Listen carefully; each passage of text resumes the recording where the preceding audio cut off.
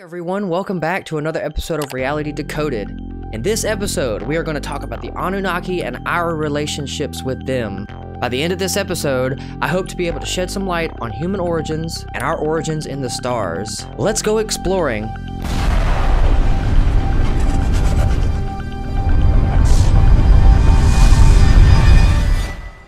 From my research, the Anunnaki are a species or a group of deities who kind of appear in a lot of the mythological traditions of like ancient Sumeria, the ancient Assyrians, the Akkadians, and sometimes in the earliest Sumerian writings about them, which actually come from like the post-Akkadian period, they describe the Anunnaki as the most powerful deities of the entire pantheon, descendants of An and Ki, the goddess and god of heavens and the earth, whose primary functions were to actually decree the fates of humanity.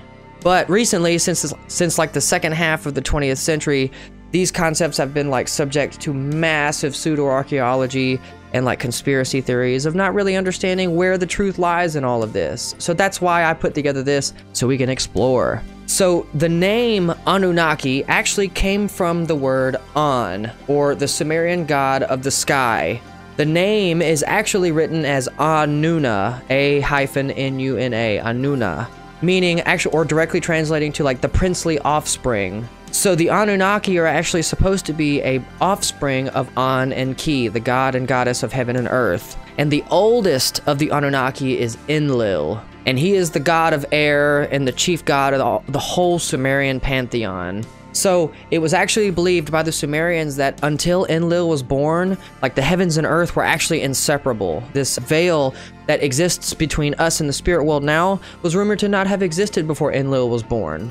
And it's believed that Enlil literally like cleft the heavens and the earths in twine like that. And while he carried away the earth, his father An carried away the sky, thus creating the separation between us and them.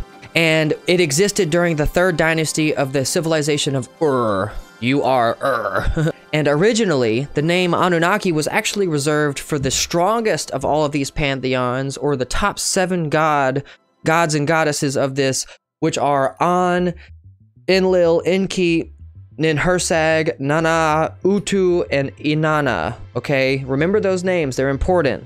But I will say that there is no complete list of all of the Anunnaki. We have like, you know, bits and pieces of all of the different lists from not only the Sumerian tablets, but other archaeological discoveries that came from that time period as well. But there is no complete list. It's amazing. And the Sumerian texts describe all of the Anunnaki lineage like non-chronologically. It's insane. And none of them agree on how many Anunnaki there actually were.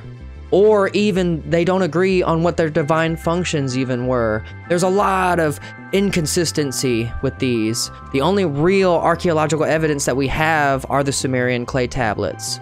Which brings us to our next point. The wonderful gentleman who has spent 70 plus years of his life translating these tablets in order to give us an actual historical archaeological rendition of what happened. And his name is Zecharia Sitchin, okay? He studied economics at the University of London and was best known for his fringe theories on the origins of Earth and mankind's celestial ancestry from the Anunnaki, okay? And he's actually one of the few scholars who is actually able to translate these texts for us. He has 7 books that he compiled. They're called the Earth Chronicles with all of his translations. I actually would love to get my hands on them. But one of his main claims in his first novel, it's called The 12th Planet. His main claim here is that there is a planet that extends past Neptune that has an orbit that goes throughout our system once every 3,600 years. And according to him, an advanced not only like technological race, but a biologically sentient race called the Anunnaki inhabit this planet. And he claims further that they are the missing link between us, Homo sapien, and the ancestral humans that we have living on Earth. And I certainly need to note here that his endeavors in order to explain the why are we here and what are we doing questions certainly don't need to go unappreciated, because this man has spent 70 plus years of his life on these tablets and these translations, okay, for their authenticity. And in some ways, I kind of think we owe it to at least learn what's there. So according to his tablets, the Anunnaki arrived on Earth 450,000 years ago looking for minerals, namely gold or monoatomic gold, okay? Which they actually began mining in Africa. When the Anunnaki miners became displeased with the working conditions, it was decided that the Anunnaki genes and the Homo erectus genes would be engineered to create a sort of slave race that would be tailor-made to fulfill the needs of the Anunnaki to mine these minerals on Earth, okay? And thus resulting Homo sapien, or mankind as we know it now. Now, there is evidence that cites this to support this belief, okay?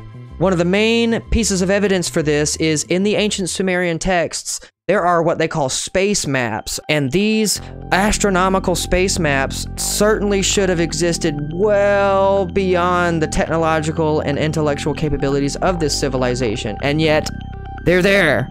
And we have to accept the fact that they're there, okay? There's nothing we can do to escape it, and we have no explanation for why they were able to do this.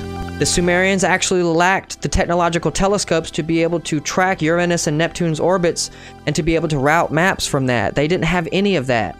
But their maps dictate the orbits of the planets, including Nibiru, and the maps actually accurately detail the entire Earth from space. How can you explain that? A perspective so impossible for ancient civilizations that we really can't even explain it to this day.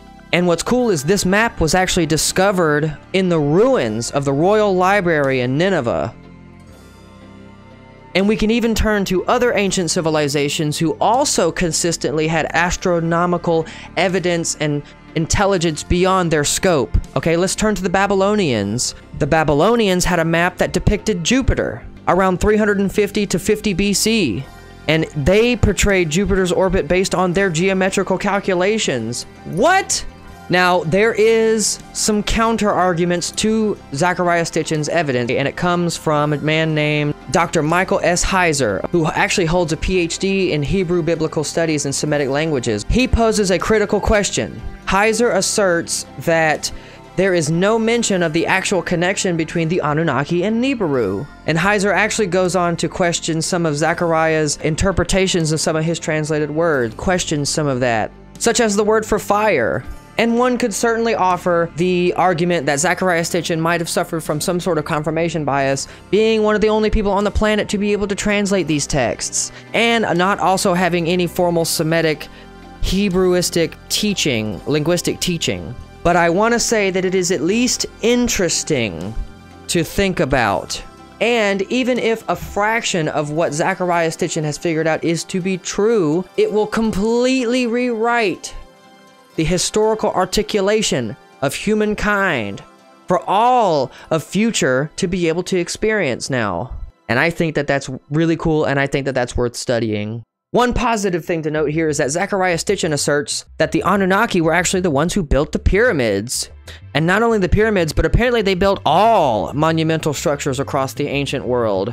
And Sitchin actually expands on this in another book that he wrote called The Stairway to Heaven. Either way, it is absolutely mind-blowing to think that we actually have extraterrestrial origins, and I'm very glad that I got asked to explore this subject. If you like this video, remember, this channel is dedicated to being able to reveal this information to you. I do the research, I then format it into a video just like this to give you a summation of the concept. I want to be able to present to you all any of the information that you all want to learn about in an open, honest forum and discussion, okay, with nothing but truth and fact. I'm not going to distort any words, I'm not going to do any of that. I just want to bring you the truth. If you're new to the channel, leave a sub. And I would love to hear your ideas on human origins as well. So leave me a comment down below if you believe in Zecharia Sitchin's work, or whether you have your own theory. I would love to have a discussion with you. For more information on this, I would recommend highly to look up the Wikipedia and to go to Zecharia Sitchin's websites, okay, and maybe even read some of his books. So that's all I have for this time. I hope to have shed some light on the Anunnaki and the possibility of human origins here, and I'll catch you later. Bye!